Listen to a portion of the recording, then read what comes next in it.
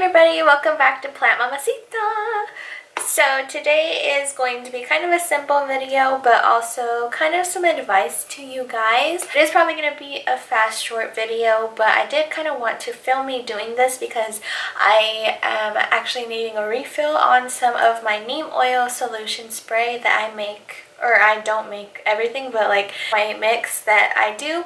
I know a lot of people do it on YouTube. I'm not saying it's just me that does it, but it is kind of a popular mix for a reason because it literally works. It does kill all pests and bugs and prevents them from forming on your houseplants or even your garden plants. So you can spray it indoors or outdoors, which is awesome, and it is all organic. So I think that's amazing, and it is something that I feel like everyone should know about, even though this is probably going to be a repetitive video. But I still want to say and vouch and tag along with everyone else that does this. Shout out to everybody because you're awesome for teaching me to do this, and I also want to get my opinion out there as well. So pretty much what we're doing today is making a neem oil solution. Pretty much a spray that you spray on your plants, whether it be indoors or outdoors. Like I said, you pretty much just spray all your plants, the soil, and all the leaves under and over. And it pretty much prevents and gets rid of pests if you are struggling with any sort of pests like mealybugs, fungus gnats, what else, scale, I don't know, like all those other like things. I'll probably put a list right here next to me. And pretty much this will get rid of all of those annoying fellers out there. So yeah, and it does it all organically. So you are not using any chemicals that can harm your plants, and that is why I really love using this, because you can literally spray it on your plants as many times as you want, as often as you want. It doesn't really matter. When I had only a little bit of plants, I would do it once a week. Now that I have accumulated a jungle in my room, I pretty much at least do it once a month. I also have a tip that I do have a very diluted version of this solution in one of my daily misters that I have around my room. I do fill one up with just water, and that will go like on all my tropicals and water loving plants, and I'll mist it. And then this one I will fill up with a very diluted, because it does have a scent. It's not bad. I don't really mind the scent, but some people really don't like the scent of it. All it really smells like is kind of garlic with citrus. I don't know, like Asian food. Should I say? I shouldn't say that. But it smells not that bad. Like, I enjoy it, you know.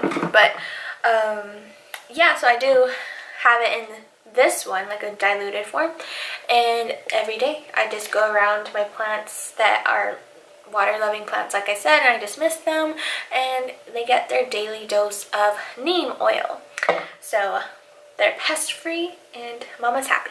So pretty much what I do is, this is the one that this bottle right here, got it from the dollar store, but it is, I think, 4 quarts or something like that, I think, which is probably half a gallon.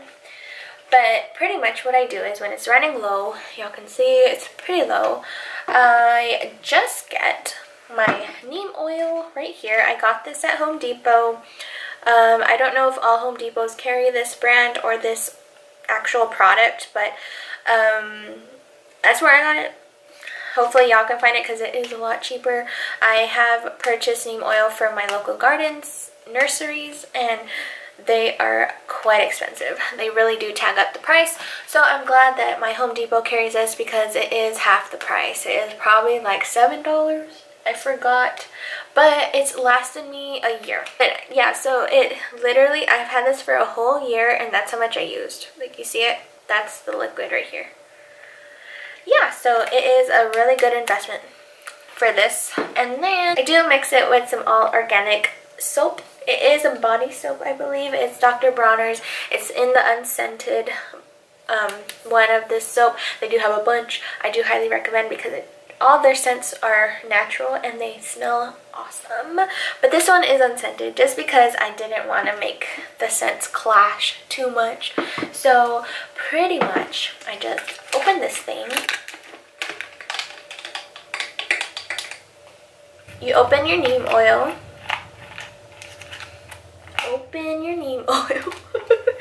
And pretty much what I do is just fill the cap up like, oh, that's too much.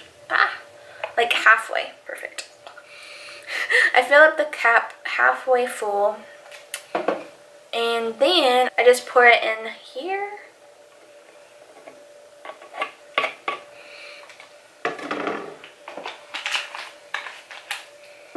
And then you grab your soap, pop it open, and I do about 10 drops of this. 1, 2, 3. You kind of want to go for like a teaspoon amount of soap and neem oil. And then after that, you fill this up with water, and then you shake it up, and it's pretty much done. So let me go fill it up with water, and I'll be back. Okay, so this is all full. I do use filtered water because it is a little bit more gentle on plants. Some of my plants can't handle the minerals in my Texas water, you know. It's a little harsh, you know, but we deal with it. We deal with it. So does my hair. It's annoying.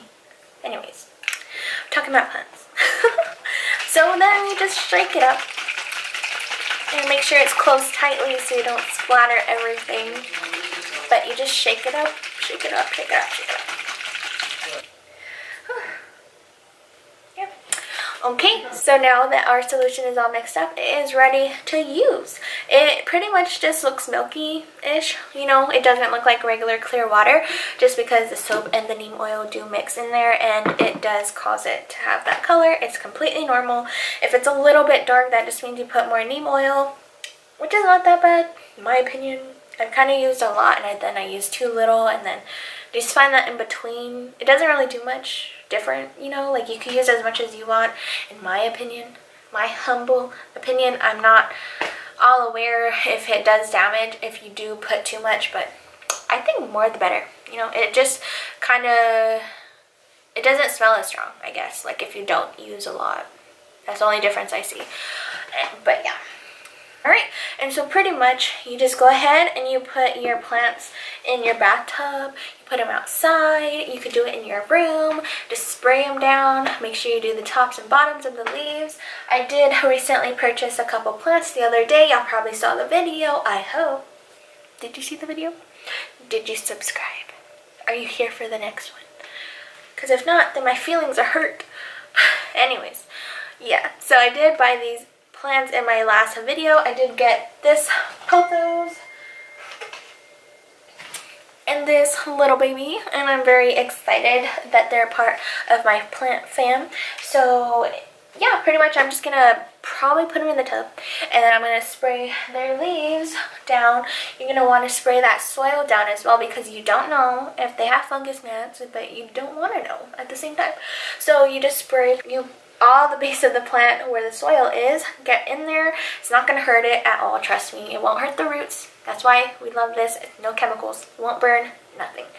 And then you also want to spray all the foliage, all the leaves, front and back, because pests tend to hide on the bottom of the leaves and the stems and the little crevices right here, you know, where like the leaves connect to the stem. Make sure you get those areas too. And that's pretty much that. I'm probably going to also make a little solution for this one. It's going to be very, very, very diluted. And that's pretty much that. Alright, so that's going to wrap up today's video. I hope you guys really enjoyed this video and it was informative to somebody out there. If y'all didn't know about this solution already, highly recommend. I really hope you use it in the future if you are a houseplant owner or mama or daddy, whatever. But yeah, so that will be the end of this video. Thank you guys so much for watching. Please give this video a big like. Just show some support to some plant mamacitas out there, or papacitos. You just made that up. But yeah, so I guess subscribe for more plant content, because they're going to be coming a lot more, and I'm very excited. So yeah, I guess I'll see you guys in the next one. So bye!